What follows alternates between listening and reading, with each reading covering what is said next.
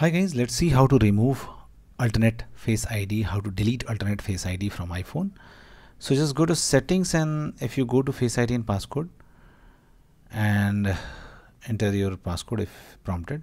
Now when you go to this page, there is no such thing as to remove alternate face ID.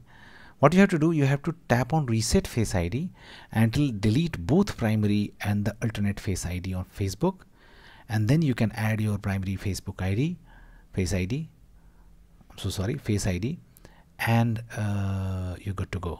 Okay, so to delete an alternate face ID, you have to tap on reset, and then both the face ID will be deleted and only the primary face ID will remain after you once again set up face ID. So just go ahead, tap on reset face ID, now tap on set up face ID and start adding your face, and in this way you can delete alternate face ID of iPhone. Thanks for watching. Please do like.